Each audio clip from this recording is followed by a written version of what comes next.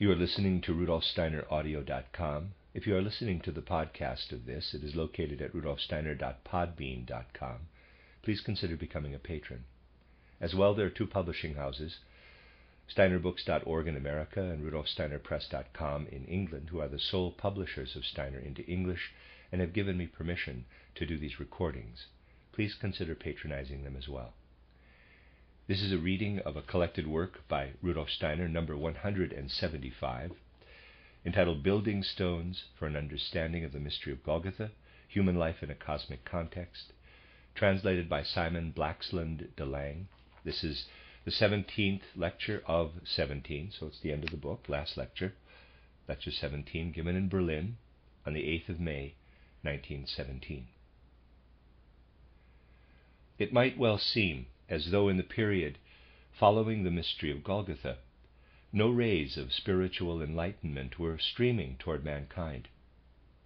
And there could be every reason to think that a situation of this kind was the generally prevailing condition of humanity, and increasingly so as we come closer to our own times. This is actually not the case. And if we want to have a clear oversight of these matters, we need to make a distinction between what is common to all mankind and what takes place in particular pockets of human life, and in such a way that it can be discerned in the most diverse areas of life.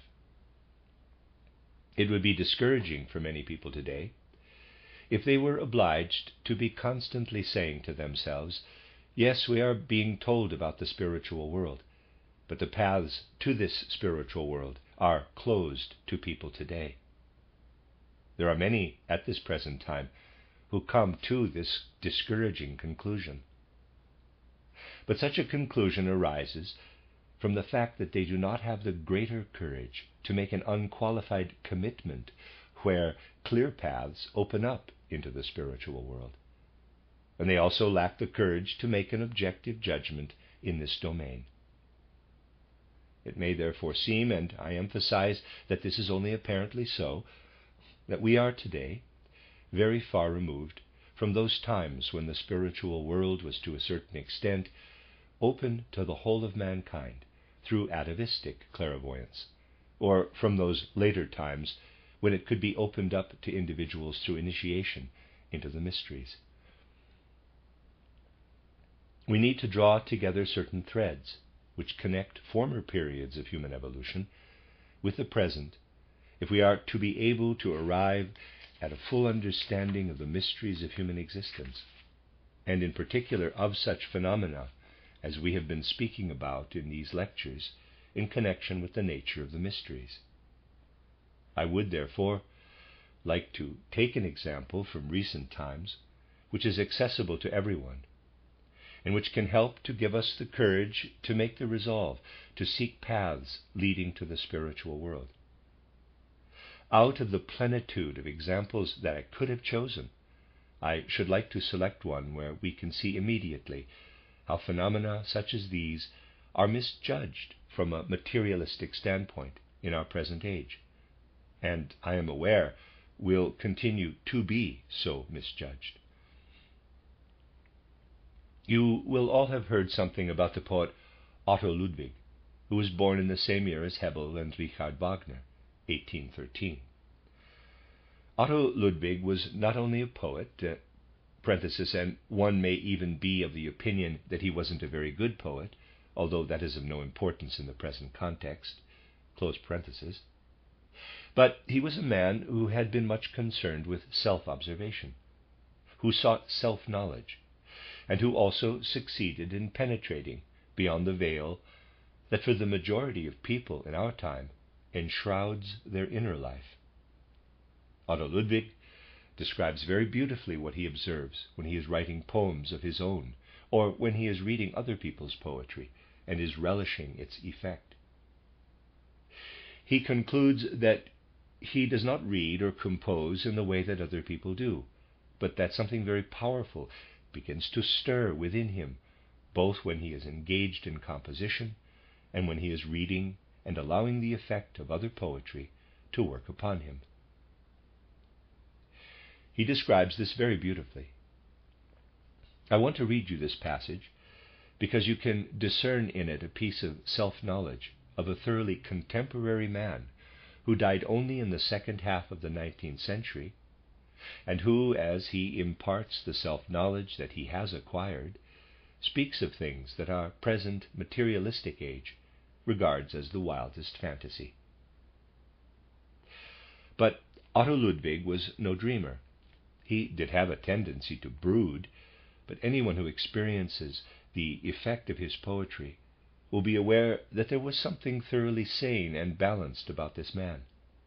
This is how he describes his inner experiences when he is either composing his own poems or reading the poetry of others. Quote, "The first thing that I experience is a musical mood which becomes a color. Then I see figures, one or several, adopting particular positions and gestures, either on their own or facing one another, rather like a copper plate engraving on paper of the particular color in question, or, to be more precise, like a marble statue or sculptural group on which the sun falls through a veil of that same color. I also experience this phenomenon of color when I have read poetry that has made a deep impression on me. If I awaken the mood that is evoked by Goethe's poems, I see a deep golden yellow that extends into golden brown, whereas with Schiller I see a radiant crimson, and with Shakespeare every scene is a nuance of the particular color that I associate with the whole play. Curiously enough, the image or group that I discern is not normally associated with the denouement, and sometimes there is only a characteristic figure in a melodramatic position, which is immediately joined by a whole series of other figures.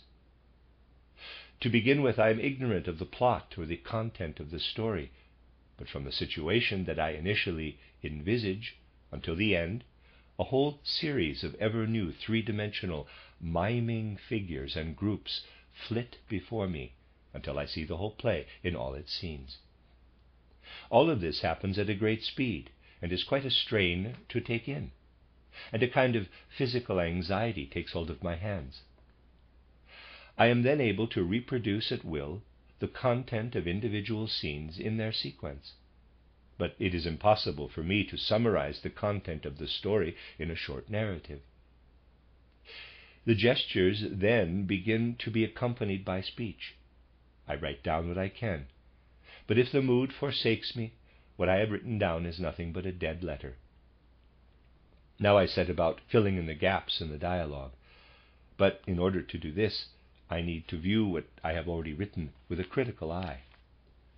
Close quote. Steiner again. Thus we have a remarkable person who, to the great distress of a modern, materialistically thinking person, experiences crimson red when reading Schiller's plays and golden yellow or golden brown when he reads Goethe's plays or poems, while with every play by Shakespeare he experiences a particular color, and with every scene a nuance of this color sensation.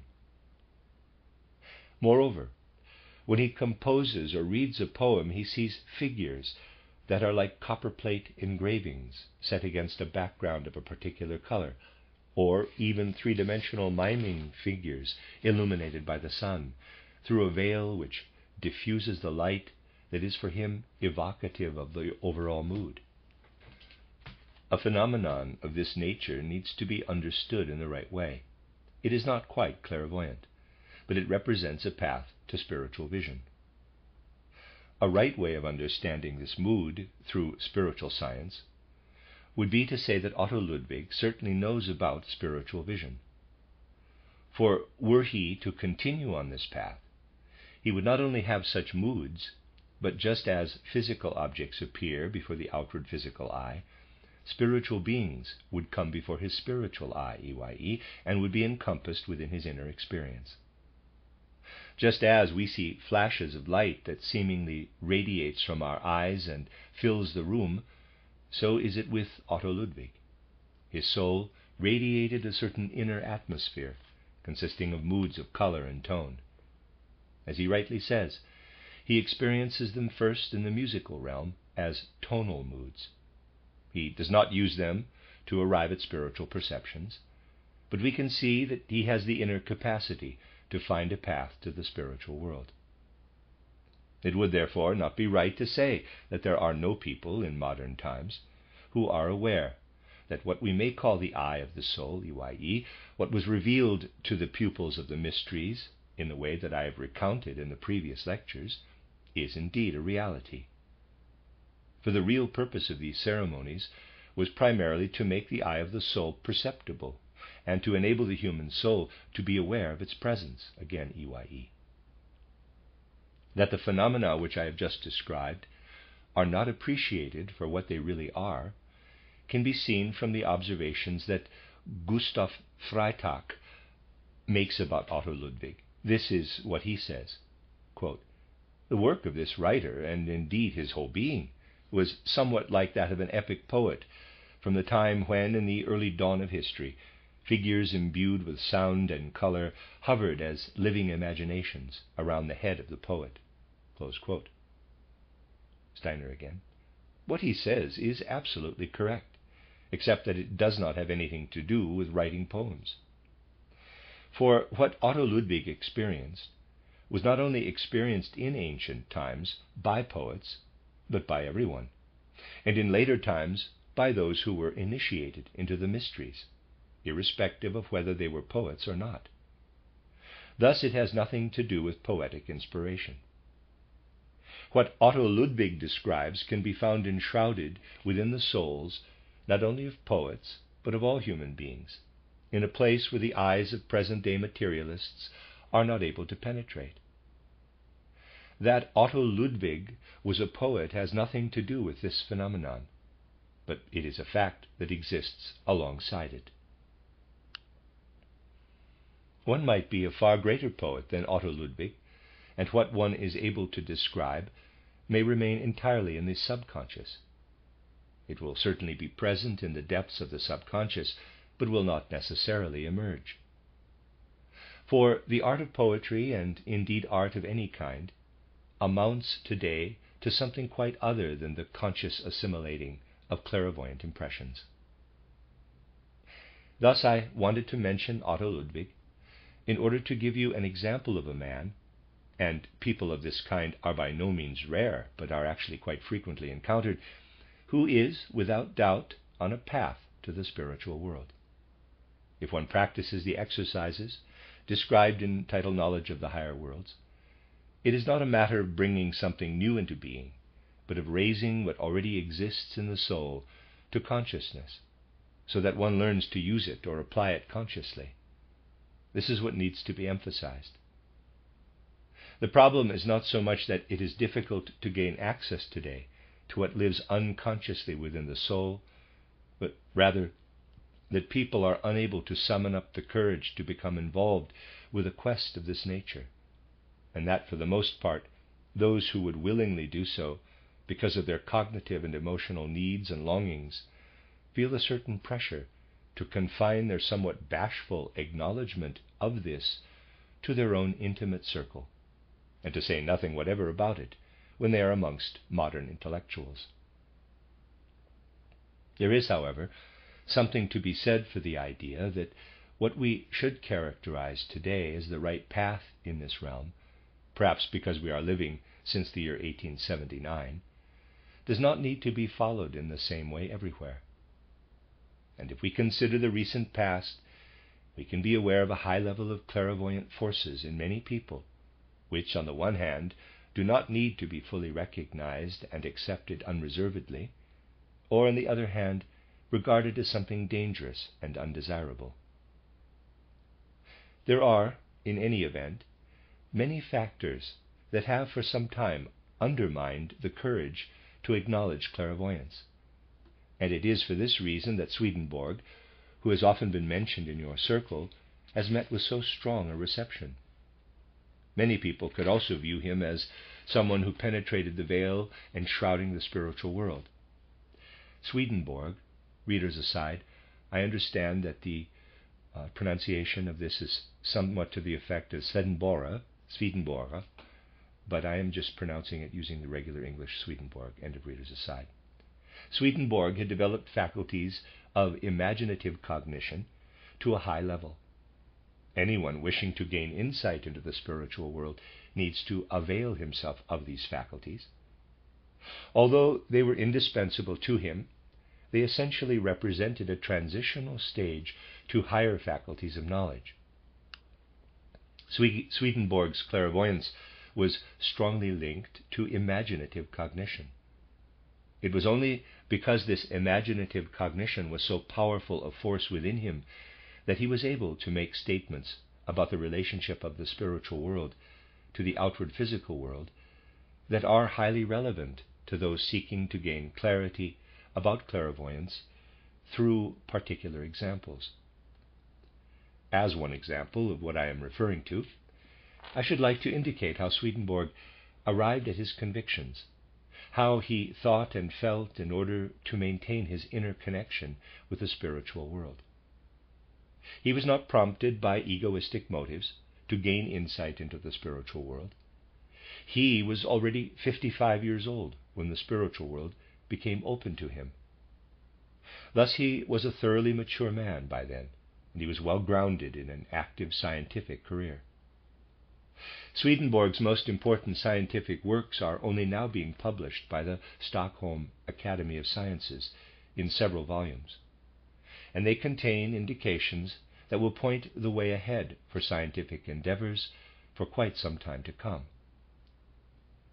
But with a person such as Swedenborg, who was one of the most eminent scientists of his time, people have learned the trick of recognizing him insofar as they agree with him and dismissing him as a fool where they do not.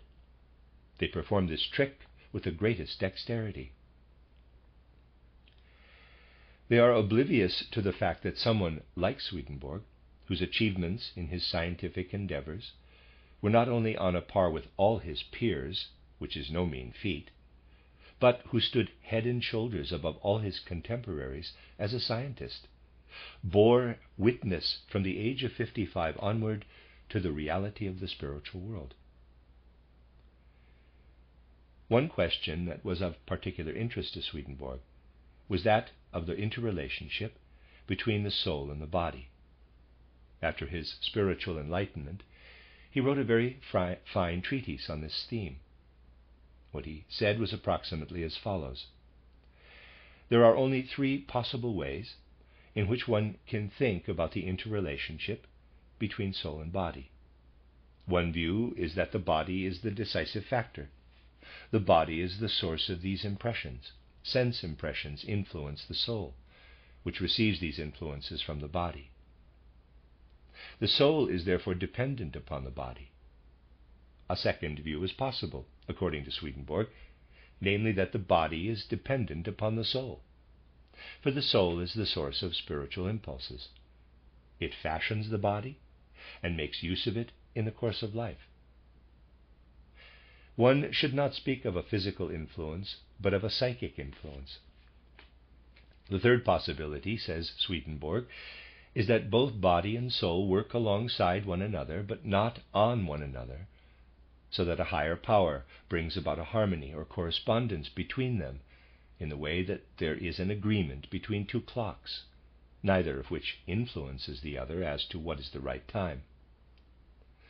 A higher influence brings about a harmony.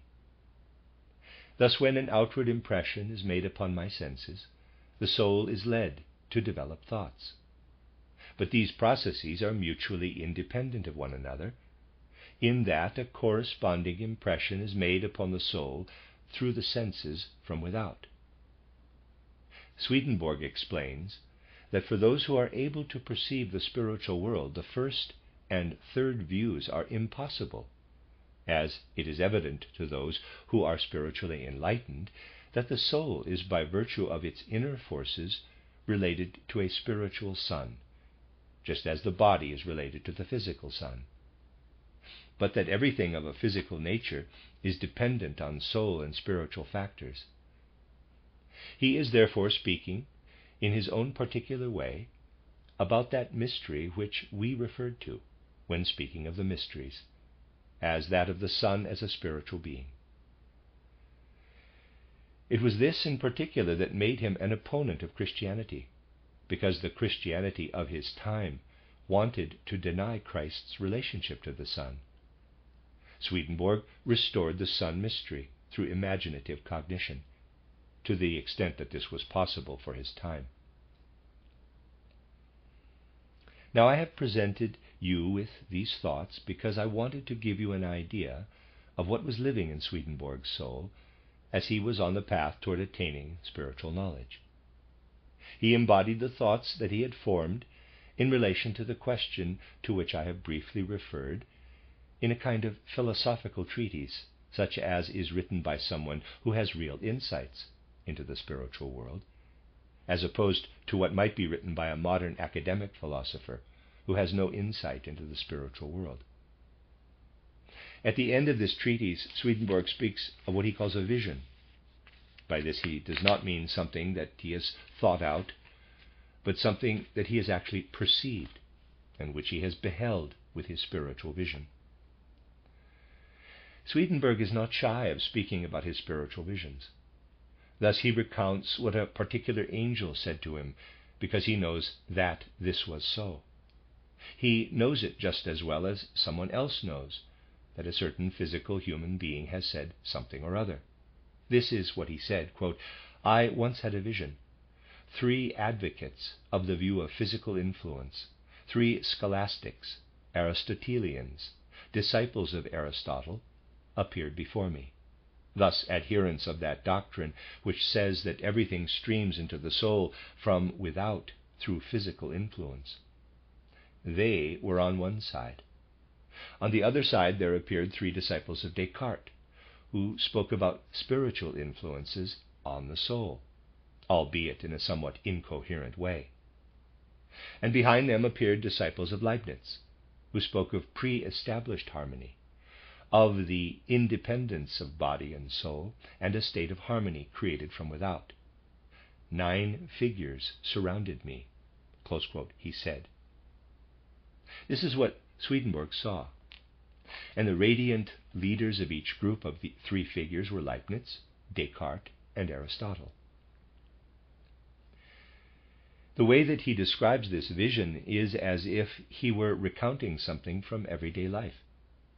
He goes on to describe how a guardian spirit rose out of the abyss with a torch in his right hand. And as he swung this torch in front of the figures, they immediately started arguing. The Aristotelians asserted the primacy of the physical influence from their particular standpoint. The followers of Descartes stood up for spiritual impulses in their particular way, and the adherents of Leibniz likewise defended their master's views. Visions of this nature have a way of going into minute details. Swedenborg goes on to say that Leibniz appeared clad in a sort of toga. The lappets were held by his disciple Wolf. Such details always appear in these visions, of which these features are very characteristic. They began disputing among themselves. The reasons were all good, for everything in the world can be defended. Then after some time the guardian spirit reappeared, but he had the torch in his left hand and lit up the backs of their heads. Then the battle really began in earnest. They said, quote, "Now neither our body nor our soul can distinguish which is right," close quote. Then they agreed to cast 3 slips of paper into a box. On one was written, in quotes, "physical influence," on the second, in quotes, "spiritual influence," and on the third, in quotes, "pre-established harmony." Then they picked out one of them, and it was that which said spiritual influence, and they said that they would agree to accept this. Then an angel descended from the higher worlds and said, quote, "It was not purely fortuitous that you drew out the slip of paper saying spiritual influence. This choice had been anticipated by the wise spirits who guide the world, because it is the truth," close quote. This is the substance of Swedenborg's vision. Of course, anyone is at liberty to belittle its significance or perhaps even consider it naive. But what matters is not whether it is native, but simply that this is what he experienced. Sometimes the simplest things are also the most profound. For what seems arbitrary in the physical world the result of fortuitous circumstances, is, when viewed from a spiritual perspective, the symbol of something altogether different. It is difficult to arrive at an understanding of chance, because chance is merely the shadow picture of higher necessities. But Swedenborg wants to indicate something quite specific, or rather, not he, but in quotes, it wants to be indicated through him. He creates this picture because it wants this to happen within him. This is an exact description of the way in which he arrived at his truths, an exact description of the spirit out of which this treatise was written. What did the Cartesians do? They wanted to demonstrate the idea of spiritual influence on the basis of human reason, on intellectual grounds. It is possible to arrive at the truth by these means, but it is rather like a blind hen looking for a grain of corn. The Aristotelians are no less intelligent than the Cartesians. They defended the idea of physical influence, again on human grounds. The followers of Leibniz were certainly no dafter than the other two, but they stood for the idea of pre-established harmony. These were not the paths that Swedenborg followed to the spirit, but he used all his skill to prepare himself for receiving the truth, and his way of expressing this receiving of the truth, not establishing the truth for himself, but being the recipient of it, was through this process of drawing slips of paper from a box. That is the important thing to bear in mind. We do not appreciate the true value of matters of this nature if we approach them intellectually. We only appreciate them for what they are if we view them pictorially, even if intelligent people may regard this picture language as naive. For the effect of an image or symbol is different from that of an intellectual concept, in that it prepares us inwardly to receive the truth from the spiritual world. This is the essential point. And if we give proper attention to these things, we shall gradually develop a familiarity with ideas and concepts that are essential for people today. Ideas which they really need to develop and which only appear to be inaccessible because of an antipathy deriving from materialism and from no other source. The main focus of our studies today has been to study human evolution as leading initially to a certain turning point in which the mystery of Golgotha falls. History then continues. Both these two phases of evolution are radically different from one another, and I have already made it sufficiently clear in what respects this is so. But it is worth considering the following in order to have a clear picture of this difference. In ancient times, it was always possible that without making any particular inner preparation associated with the activity concerned, parenthesis, for in the mysteries this was associated with outer ceremonies and ritualistic acts, close parenthesis, people became convinced through these outward ceremonies of the reality of the spiritual world, and hence also of their own immortality, because this was still an integral part of their bodily nature before the mystery of Golgotha. By the time of the mystery of Golgotha, it was no longer possible for the human body to exude a conviction of immortality.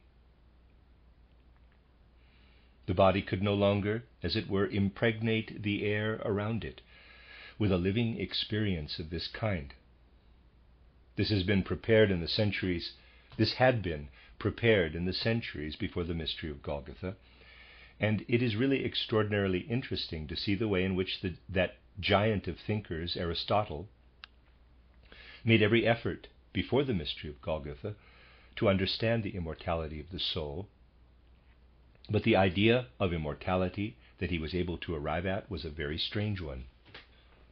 For Aristotle, man is only fully man if he has his body. And Franz Brentano, one of the best Aristotelians of recent times, says in his study of Aristotle that man is not complete if he lacks any part of his being. How can he be fully a human being if he lacks his whole body?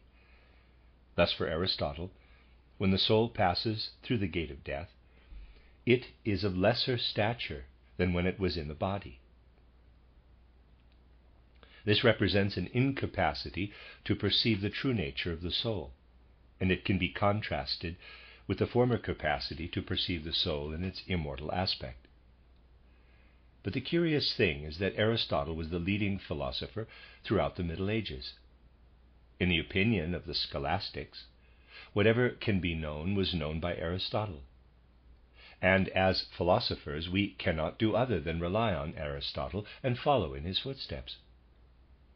There was no wish amongst them to develop spiritual faculties or spiritual forces that go beyond what was laid down by Aristotelianism. This is highly significant. It gives some very clear insight into the fact that Julian the Apostate rejected the Christianity that had come to be practiced in the Church at the time of Constantine. Matters such as this need to be viewed in a higher light. I have also become acquainted with someone who, apart from Franz Brentano, was one of the leading Aristotelians of our present age, Vincenz Knauer, who was a Benedictine monk and whose relationship as a Catholic to Aristotle was similar to that of the scholastics. Thus, when he spoke about Aristotle, he always sought to consider what should be known about the immortality of the soul through human knowledge. Vincenz Knauer summarized his opinion in the following way, and there is much interest in this. Quote, "The soul, that is, the departed human spirit, bracket, hence the departed human spirit that has passed through death, close bracket, is according to Aristotle not in a more perfect state, but in a highly imperfect state that does not accord with its destiny. The image that is often used for the soul of a butterfly that after shedding its chrysalis soars into the blue ether of the sky is by no means appropriate. It is far more like a butterfly whose wings have been torn from it by a cruel hand and now crawls helplessly in the dust in the form of a miserable worm." Close quote. It is highly significant that those who are well familiar with Aristotle readily admit that human knowledge cannot do other than arrive at a recognition of this kind. One can therefore see that a certain effort needs to be made to resist what has arisen from this line of development. For as I have often pointed out, modern materialism is unwittingly wholly under the influence of the abolition of the spirit, which came about through the Council of Constantinople in 869.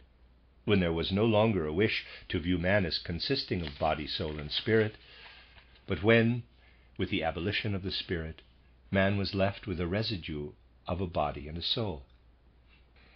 Modern materialism is now going beyond this, for it is also abolishing the soul. But this is a closely related process. A certain strength and courage are therefore needed in order to find our way back again, and moreover in the right way.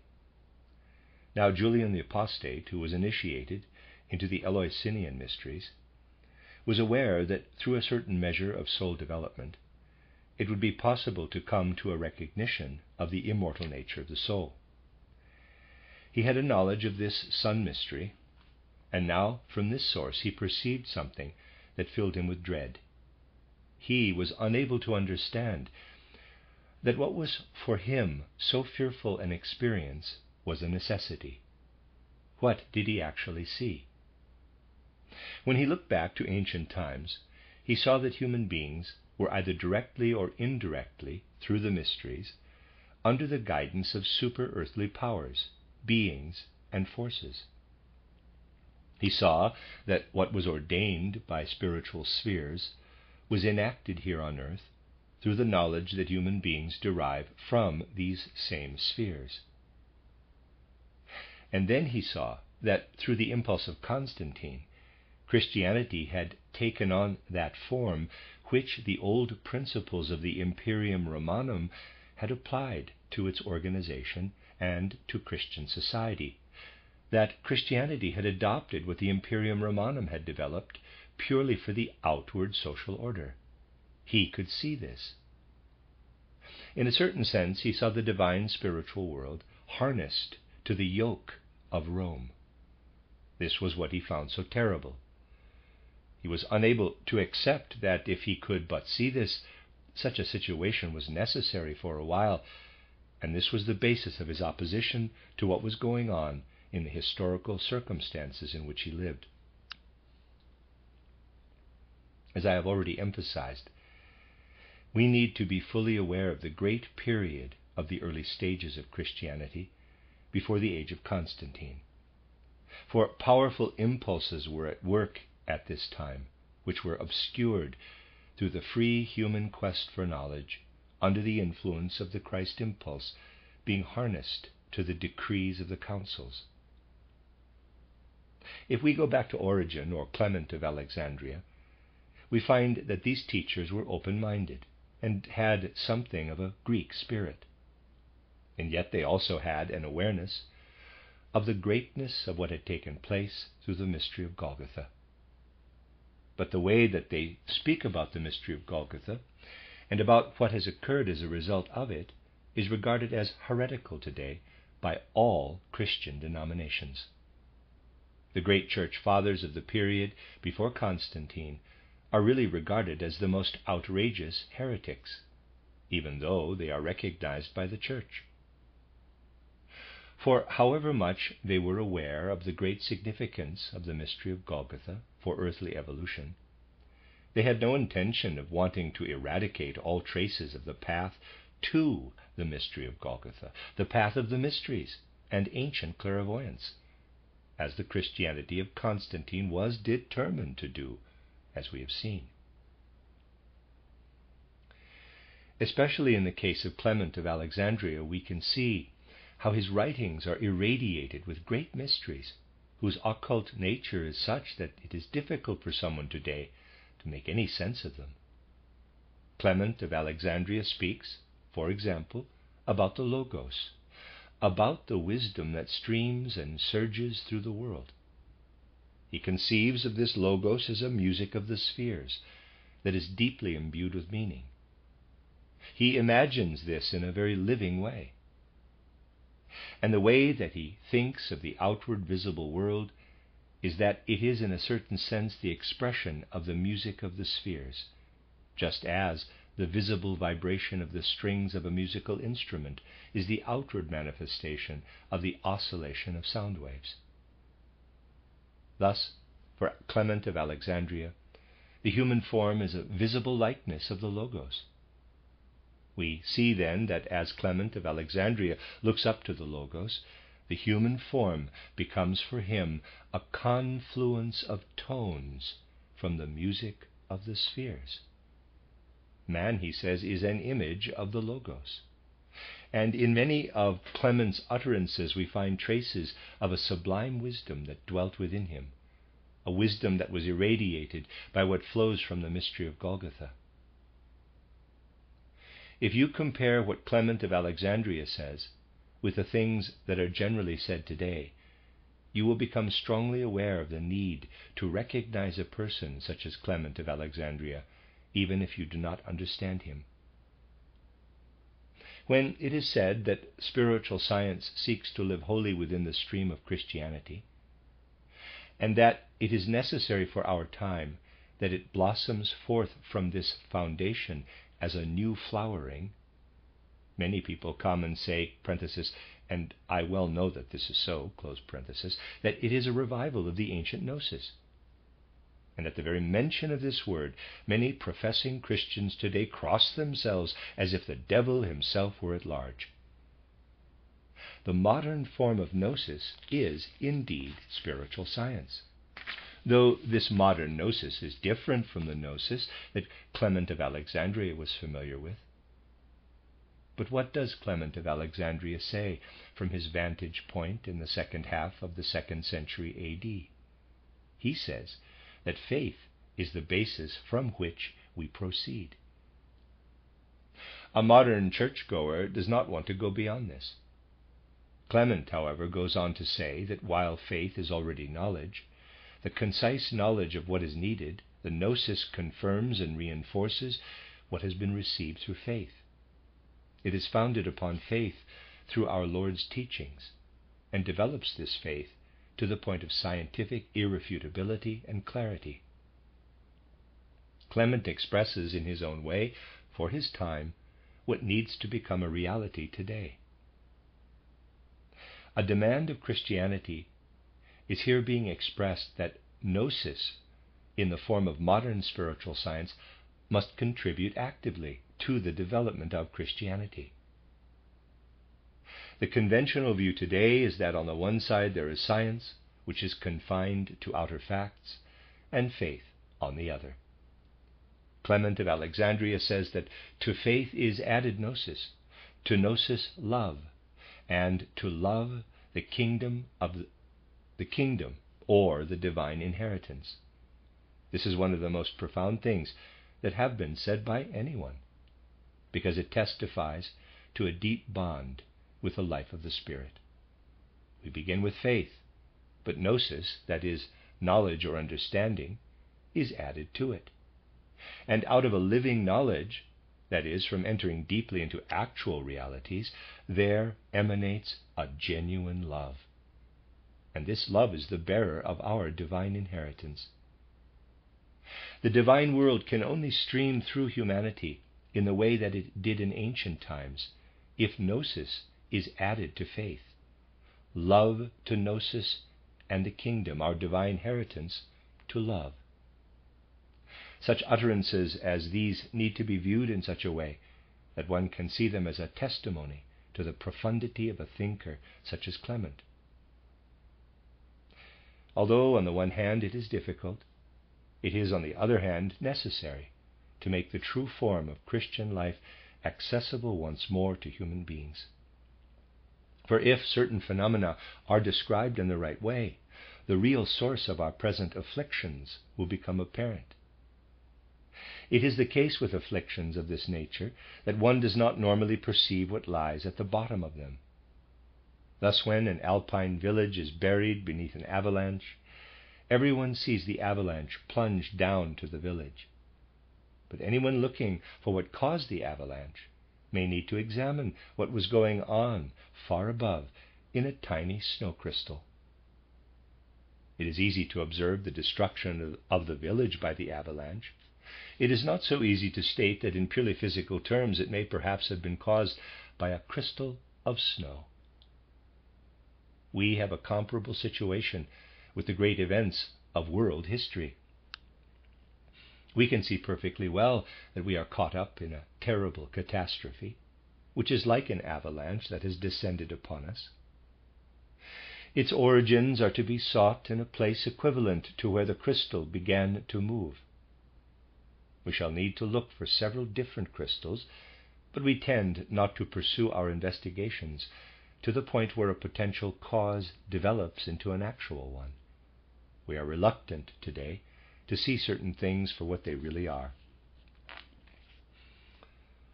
Let us suppose that someone wants to form a judgment as to what constitutes science in a particular field. How, generally speaking, is this done? He relies on the judgment of an expert in that subject. Why is the judgment authoritative? Because the person concerned has the title of professor at this or that university. That is generally the reason why something or other is recognized today as being scientific. But let us take an actual instance. I know very well that people do not appreciate it if one speaks directly about certain things, but this does not get us very far, and indeed, unless more and more people can penetrate to the truth of the matter, we shall never extricate ourselves from our present predicaments. Let us suppose that one of these great authorities says something along these lines, quote, "People are constantly talking about man having a body and a soul. This dualism of body and soul is fundamentally unsatisfactory. The only reason that we will speak about body and soul today is that we have to express ourselves through language, and we did not create our languages, but inherited them from an earlier time when people were far more stupid than modern university professors. These stupid people still believed in the soul as distinct from the body. And when we speak about these matters today, we have to make use of these words. We are the slaves of language, and through language of the stupid people who were not blessed with clever professors like us." Close quote. And he continues, quote, "Thus we have to speak of body and soul, but there is no justification for doing so. For anyone speaking from a modern standpoint, and without being misled by the views of former times, may perhaps say, subquote, 'Here I see a flower, and here I can see another human being. I can see the other person's form and complexion, just as I see the flower. Everything else I have to deduce for myself,' close subquote. But that is pure illusion. What I really receive when I experience a flower or a stone is a sense impression. The notion that something is living in the soul is a pure illusion. Nothing exists other than external relationships." Close full quote. Steiner again. You will be saying to yourselves that you cannot make head or tail of all this. Well, it is a good thing if you can make very little of it, for the whole argument is utter nonsense and the height of folly. And yet this crass stupidity is associated with all sorts of painstaking investigations undertaken in laboratories about the human brain, about all manner of clinical findings, and so on. This means that the person concerned must be a fool. He is in a position to acquire good clinical results because he has laboratories at his disposal. But what he says about it all is the purest folly. These fools are no rarity nowadays, and indeed they represent the norm. Of course, I do not make myself popular by saying such things. The lecture series, which has been published in book form by the man in question, curiously his name is Verworn, though of course I must regard this as the chance legacy of physical circumstances, is entitled "The Mechanism of Spiritual Life." One might equally well write about the woodenness of iron as about the mechanism of spiritual life.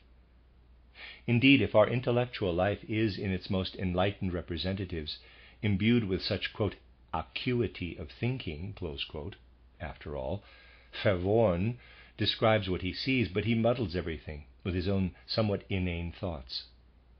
We should not be surprised if those disciplines which do not have the fortune to have at least some bearing upon reality in the sense-perceptible world, and lack a tangible external content, are completely unable to cope.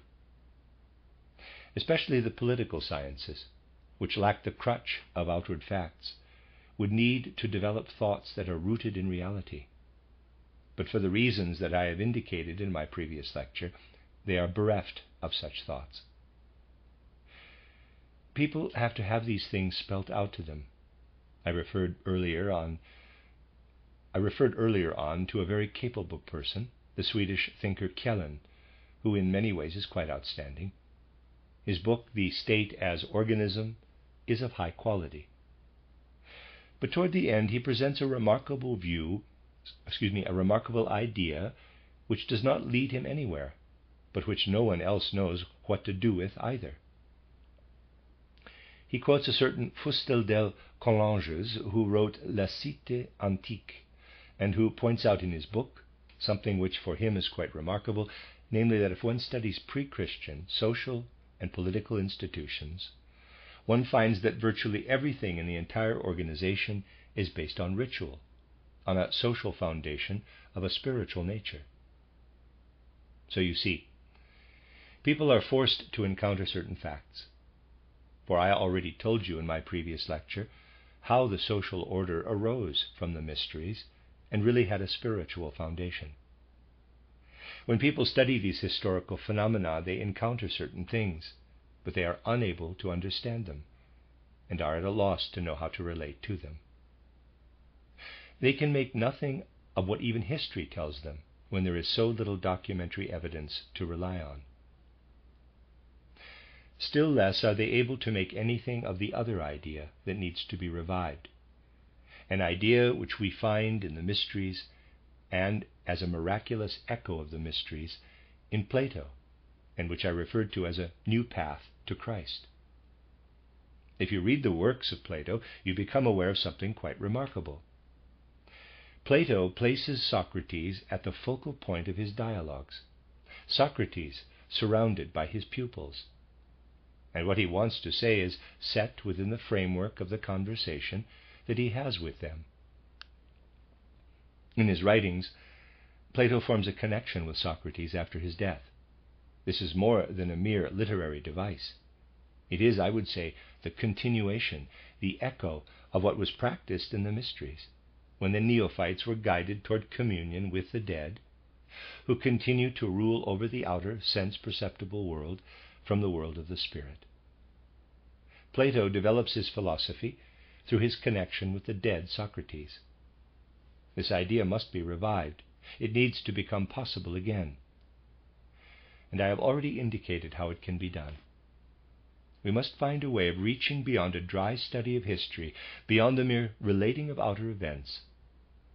We must be able to live with the dead and make it possible for the thoughts of the dead to arise once more within us. We must, in this sense, be able to take the idea of resurrection seriously. This is the path through which Christ reveals himself in our inner soul experience, the path whereby he can demonstrate his true nature. But one aspect of this path is the development of what can be called the will in thinking. If you are only able to develop the kind of thoughts that you have when you perceive the sense-perceptible world, you will not engender thoughts that can truly relate to the dead.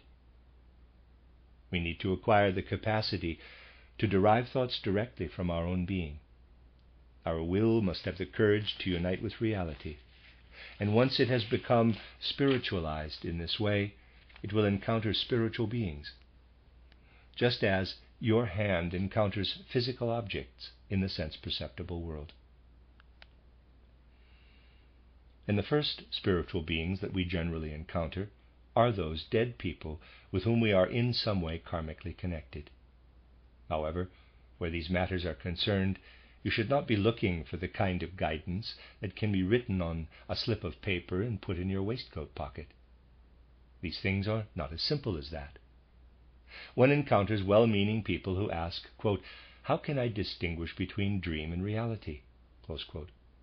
One should not be aiming to apply a fixed rule to making this distinction in any particular case. One's whole soul should gradually become attuned to making a judgment in the individual case, just as in the sense-perceptible world one seeks to make a judgment about any specific instance. A dream may be very similar to having contact with reality, but one cannot in any particular instance state absolutely that this is how you distinguish between a mere dream and reality. It can even happen that what I am saying now is erroneous in certain specific cases, because other points of view need to be considered. The point is that one should always try to exercise a competence in making judgments about the spiritual world within the entirety of one's soul. Let us take the very familiar case of someone who is dreaming or thinks he is dreaming, but people cannot so easily distinguish between dream and reality. Those who study dreams today think along the lines of people like Herr Verworn, who opts for an instructive experiment, and he gives the following experiment as an interesting example. Someone is dreaming, and someone else goes up to the window with a pin and taps on the window pane. The sleeping person dreams, wakes up, and says that he has heard rifle fire. According to Verworn, the dream exaggerates everything. How can we explain this? We explain this, says Verworn, by acknowledging that in waking consciousness our brain is fully active. In dream consciousness, the brain is in a diminished state of activity, and only a peripheral consciousness is active. The cerebral cortex is not involved, and the brain's activity is at its least intense. This is why the dream is so bizarre. This is why the tapping of the pins becomes rifle fire, and why through the brain's activity the faint sounds of the pin are turned into a gun battle. Well, the members of the reading public are being innocently led up the garden path. because in one passage they are told that the dream exaggerates everything, and later on, not in the precise words that I have used, they are told that the brain is less active, which is why the dreams appear bizarre. And by then the reader has already forgotten what was previously said. He therefore does not connect the two statements. His sole need is to believe that a person of authority, who has been appointed by the state to know these things, is saying this, and so he has to believe it. Now, as you know, belief in authority is currently taboo. Someone who does not think in this way about the dream may say the following, which could well be the right approach. Let us suppose that you dream of a friend who has died. You dream, or believe you are dreaming, that you are sharing a situation with this friend, and then you wake up. Your first thought on waking is, of course, that he died long ago. But it did not occur to you in your dream that he was dead.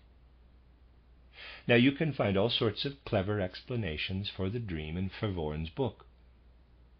But if this is a dream, and the dream is not a recollection of everyday life, you will find it difficult to understand that the most prominent thought in your mind, namely the fact of your friend's death, plays no part in the dream when you have just been experiencing a situation which you know perfectly well you could not have been sharing with a living person.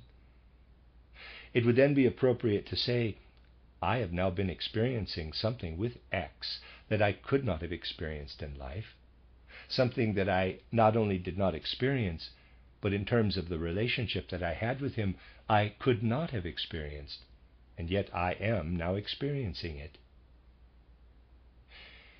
You may assume that the actual soul that has passed through the portal of death is behind this dream picture. It is, after all, clear enough that you are not sharing in his death experience.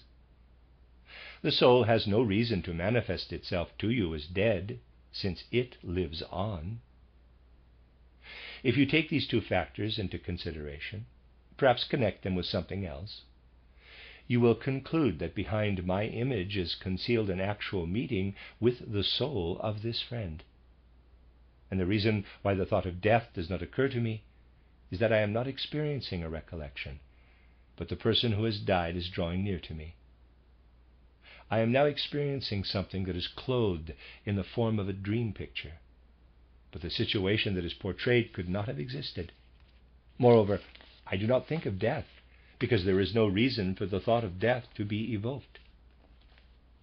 You have every reason for saying that when you have a dream of this kind, you are dwelling in a region where physical memory plays no part. And what I am saying now is extremely important, for it is a particular characteristic of our physical life that our physical memory remains intact. This kind of memory does not exist to the same extent or in a similar way in the world of the spirit which we enter. And we first have to develop the kind of memory which is necessary there. Physical memory is wedded to the physical body. Anyone who is familiar with this region knows that the physical memory does not extend there. It is not surprising that we are concerned not with a memory of the dead person, but with a meeting with his living soul.